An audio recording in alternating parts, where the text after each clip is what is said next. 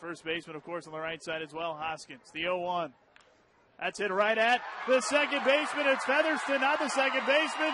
And Flores tries to throw home on the deflection. Vincey scores, and the Bats win it.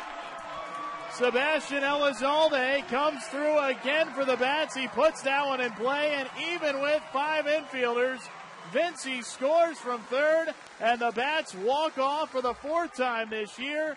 This time with a 5-4 win to close out the homestand. They go 5-1 over the 6 games as they'll get set to hit the road tomorrow. They have won 7 of 8 in this ballpark.